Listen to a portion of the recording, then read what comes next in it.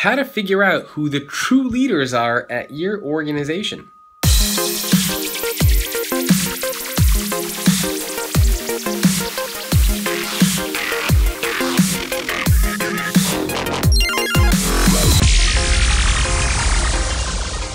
Hello everyone, welcome to yet another episode of The Future in 5. My name is Jacob Morgan. This is where I share my thoughts, ideas, and commentary on the future of work in 5 minutes or less.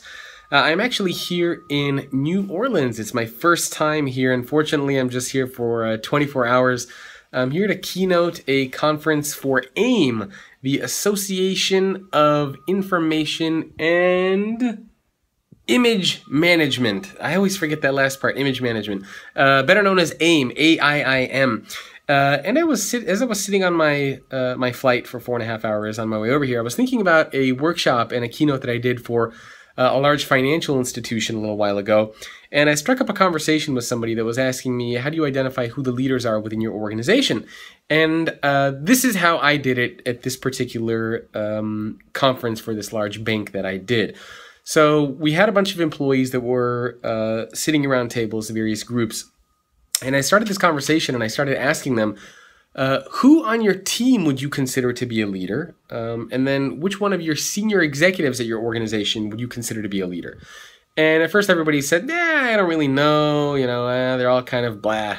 So I said, all right, here's what we're going to do. I gave everybody a piece of paper and a pencil. And I said, write down who on your team you would consider to be a leader.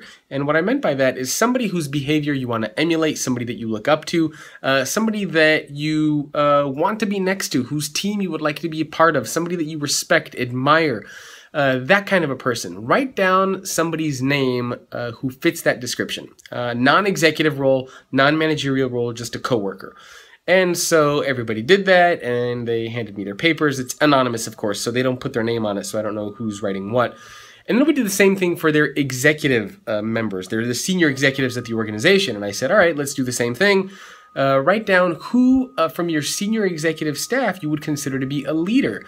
Somebody, again, that you look up to, that you admire, that you emulate, who you would genuinely want to follow if they asked you to. And so, again, everybody did that, and they handed it in to me.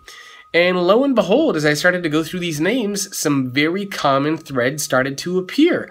So the first is that when it came to identifying who the leaders were on people's respective teams, although these conversations weren't happening in these teams, the same names kept popping up. It would be, oh, Bob here or Erica over there. And I would say, well, look, guys, you collectively already know who the leaders are within your organizations. You just don't talk about it. You just don't publicly say anything about it. And so that's a problem. This is what you guys need to do. You need to, now that you know who those leaders are, you need to go to them. And those are the people that you need to consider making managers. Those are the people that you need to groom and grow. Those are the people that others are willing to follow. Those are the people that should be leading the organization. And then we did the same thing for the executive team. And again, lo and behold, some very common names started to appear.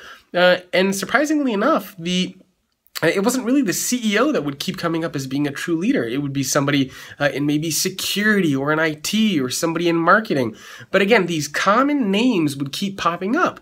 And that tells me that collectively the organization does know who the true leaders are, both from an executive level and from a non-executive, non-managerial level. So ultimately, how do you find out who the true leaders are within your company? You just ask. You can do this very simple exercise. Make it anonymous. That is very, very important.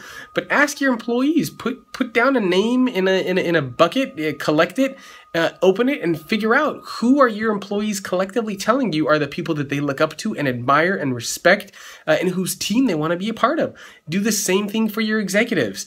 And then you can turn these things into programs. You can find out who these true leaders are and make them the evangelists of the organization. Have them lead teams.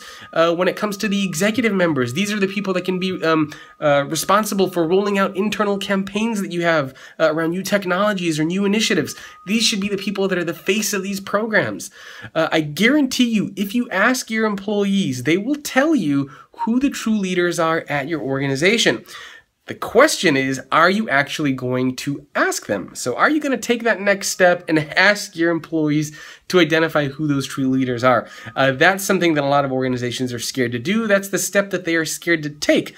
So it's not a matter of how do we locate and find these leaders because they are there. It's a matter of asking employees to actually identify them for you. That's something that I think we need to focus on. Curious to hear what you think. Leave me a comment below.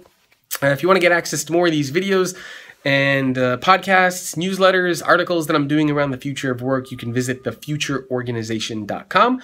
If you want to subscribe to the newsletter and you're based in the United States, you can simply text the word future, F-U-T-U-R-E, to the number 44222, or you can visit thefutureorganization.com/newsletter. If you're interested in sponsoring a series of videos, podcasts, articles, etc., email me, jacob@thefutureorganization.com. A lot of people have been telling me I need to get some sort of a stabilizer. Right now I'm using my trusty arm. There's my arm that holds my iPhone, so I will look into doing that one of these days. It's just so easy to just take out your phone and do a video like this. Anyway, that's it for me. I will see you next time on an episode of The Future in 5. Excited for my keynote tomorrow. Gonna be in front of around, I think, 1,000 or 1,500 people. Wish me luck. Hey, are you interested in the future of work? If so, make sure to subscribe to the YouTube channel so you can get all the latest content on the future of work and stay up to date on all the latest trends and happenings. Not to mention, you will make me very, very happy. Make sure to subscribe.